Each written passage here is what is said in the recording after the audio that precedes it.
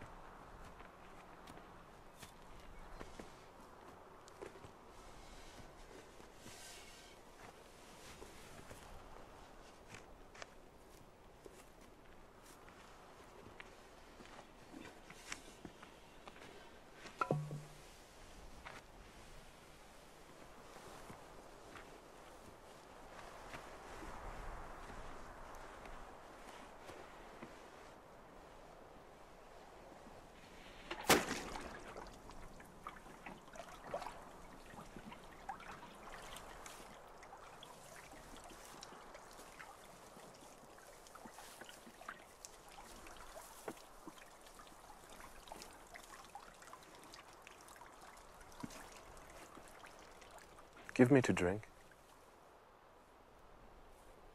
How is it that thou, being a Jew, ask a drink of me, who am a woman of Samaria? The Jews have no dealings with the Samaritans.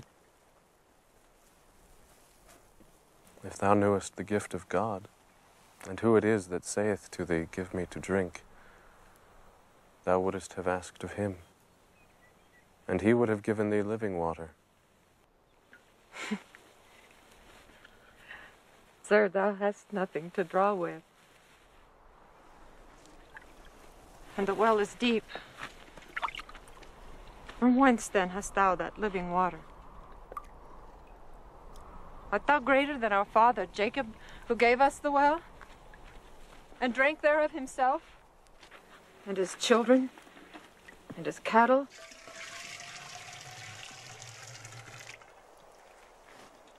Whosoever shall drink of this well shall thirst again.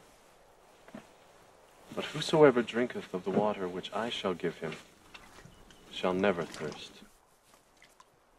The water that I shall give him shall be in him a well of water, springing up into everlasting life.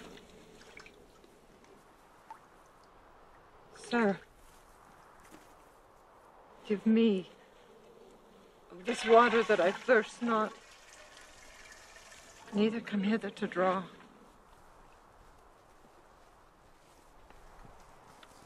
Go.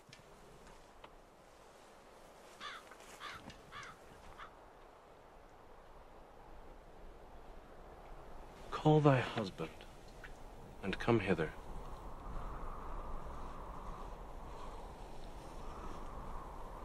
I have no husband.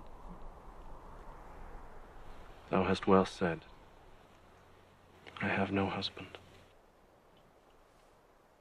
For thou hast had 5 husbands, and he whom thou now hast is not thy husband. In that saidst thou truly.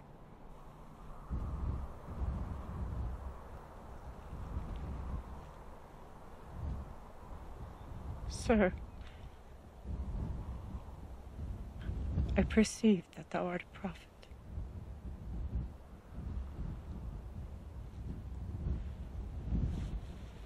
Let us pray. Loving God, the Redeemer, the love of our hearts, you gave salvation to all of us. We praise you, give you thanks. Amen. This month In America, we celebrate the importance of the women.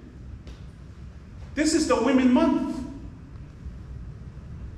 And this is one of the story that everybody would like to hear about it. A story of an unknown woman, no name at all. But I love the way John wrote this story, because there's no one can know the love of God the Father through his Son and his Son to all of us. Only John discovered that. And many stories in the Bible, they are pointing fingers, especially the story for the women. They're pointing to them. They are the sinners. None in the Bible says, tell the men you are sinners. And this is one of the stories. You will never thirsty again. Before the reading this morning, that John told that Jesus was about for the last time going back from Judea to Galilee. And you knew that Jesus never returned back through Samaria. He used what his forefathers used, just to going around, because Samaria is too dirty for them. Sometime in us, when we hate someone, you see that person walking straight to you, you'll find a bad way for your life. You're pushing away yourself. Instead of going straight to your enemy and says, here I am, and I'm sorry, you're finding an excuse to going around. And the more you round, the more you fed away from God. And Jesus took that route. He knew that route because he was a Jew. But for the first time to him to return back and make his way to Jerusalem to the cross, the Father make an appointment for him. Jesus, before you go to the cross, I have a woman in Samaria. You must talk to her. In our life, that we are moving anywhere we want and do whatever we want. But all of a sudden, that Jesus have an appointment for you to reach out for those they are hunger and thirsty for Christ to be encountered with them. And this is the story. And Jesus walking through Samaria, the place that impossible for Jews to walk through there. And you knew the story about that. When Israel split, there were 10 tribes moved to the north, and only 2 in the south, there's Benjamin and Judah. When Assyria came and captured the 10 tribes, they moved everything, including people, deported to a place they never experienced with their lives, and they sent people, it's their enemies, to come and live in their own house, in the marriage. They are half-breeds. Anything is half full is not complete. It's not perfect. And now Jesus finding his way and come to the world, and he was there sitting waiting for the appointment that the Father already arranged. A black woman says to come over there.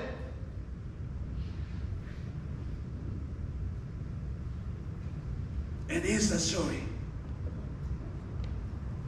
So he came to a town in Samaria called Sychar, near the plot of ground Jacob. Sychar? This town was called before Shechem. And when the Assyria came, and they changed it to Samaria. And because the way they are, we gave him a nickname, a fake name. A name just to mocking them everywhere they go. They call them Sychar. And Jesus was there, sat down by the well. It was about noon. And Jesus came to a town of Samaria.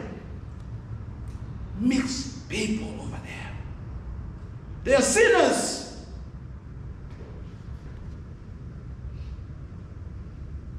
And they are unknown. Because we don't want to know their name. Because for what they did, I don't want to involve in that.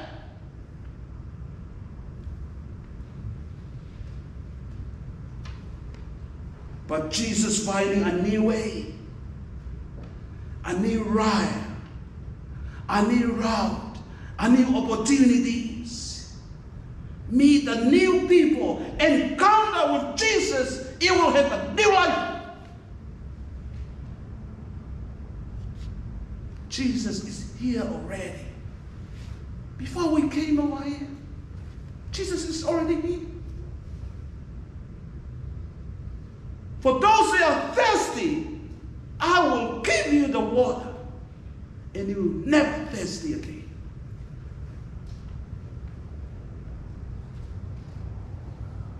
When the Samaritan woman came to draw water, Jesus said to her, "Will you give me a drink?" I love Jesus.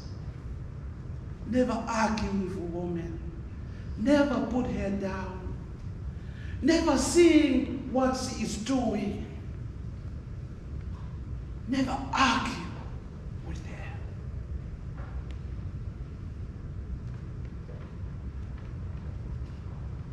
But he wanted to encounter with the life of that woman.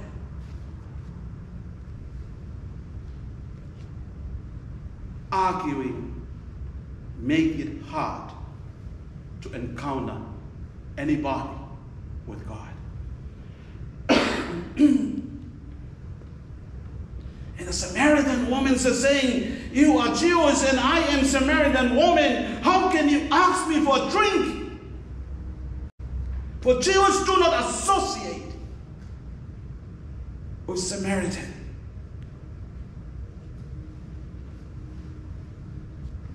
That woman had that phrase every day, every night. It's locked into their heart, to their mind. And this is my culture. I will say it because this is what I believe. And the culture fed her with all of that. Please do not argue with anybody who would like to encounter with Jesus.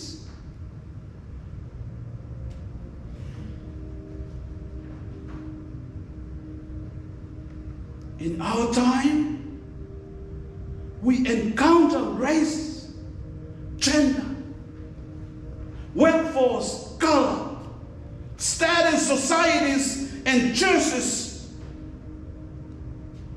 It goes divisive. We are suffered because of that. For 2 lines on the book of discipline can cause divisive because we are arguing something we should not be arguing with that. Race is a man-made barrier. It is not with God. Jesus, you are Jewish and I am a Samaritan woman. That's what my father and my fathers told me. You are man, I am a woman. You are gay, I am a straight. You are white, I am brown. You are black.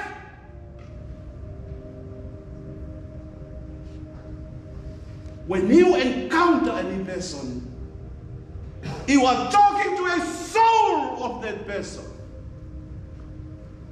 You are talking to a person who needs Jesus Christ. Don't let me preach today. We are all created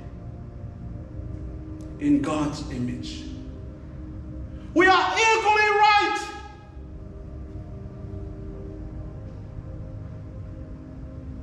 We create man's barrier, but God looking for a salvation to all of us. And Jesus answered, if you knew the gift of God, and who is that asks you for a drink? If you knew the gift of God, for God so loved the world that he sent his only one. I heard from my mama say, my only daughter, losing the one, he had nothing at all. But he rather nothing so he can live, and I will live. Salvation for all.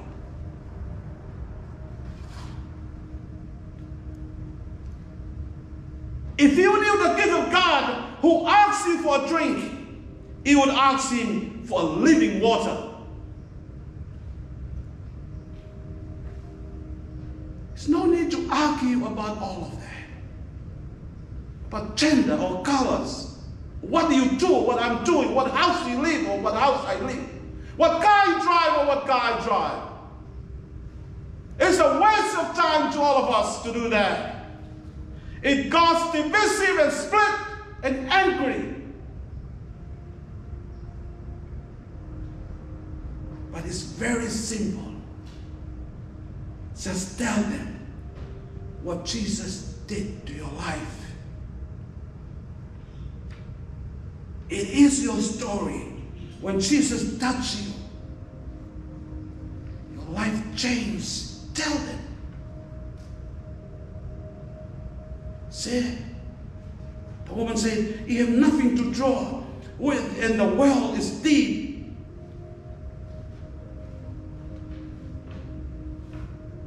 And here it is. The woman is making all the reason for Jesus not to drink from the well.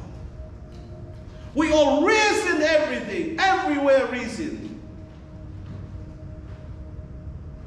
If you would like to encounter someone with Christ, there's no need for you to reason, to argue with them. There's no need for you to study the Bible and find the heaviest word over there. Tell them, I was blind, but now I see. I was lost, but now I found.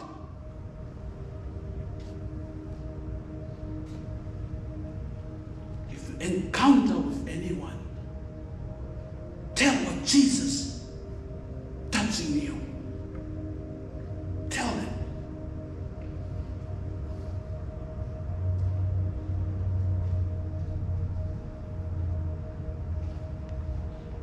And all of a sudden that Jesus changed the conversation. The water I will give you, you will never thirsty again. Can you go and tell your husband to come? That woman never hide anything. Just quickly said, I have 5 husbands. I married 5 husbands. And the man I stay now is not my husband. I want you, look, listen carefully to me. You know this woman? He'd been in prison for so many years. She had a stressful life. No doubt about this. He knew where to worship. He knew Jesus is Lord. He knew how to pray when they go to the mountain and the Jews go to Jerusalem to the temple. He knew everything, which means this person kept the law. And this is what the law. I'll give you an example. If I am the Samaritan woman, it should be, because there's no name. I can use that. If Tevita. And I marry my first husband, and he died. The will need to be in the family. I will marry the second one. And he died. We didn't have children. I married another one. She married to her 5 brothers. They all died. She was locked into the traditional, this is how you are. You're going to marry one family. I am so tired married one family. 1 to 5. Maybe the man who stay with her now, respect her, love her. I am so tired of being in a one family for the most of my life.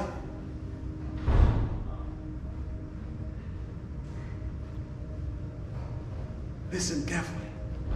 This is the best part. That woman, yeah, she went to bring her husband. You know what? She bring not only her husband, but she bring the family. She bring the whole town. Let's go to Jesus. Let's encounter with Jesus.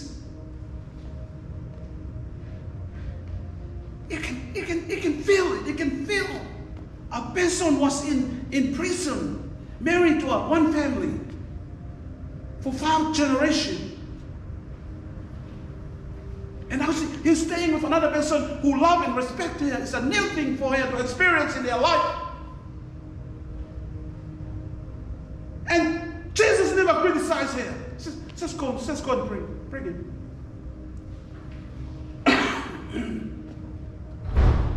He went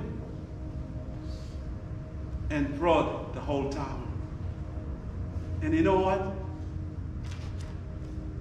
This is the best woman evangelist ever wrote by John. Amen. Think about your life. As people look at you and people ever told you, you are from Samaria, you are not perfect, you can't do this. There's no way for you to do it. And look at that, you married 5 times, and the man you're staying now, you want to marry with? Now, that woman is the first ever woman evangelist record in the Bible with John.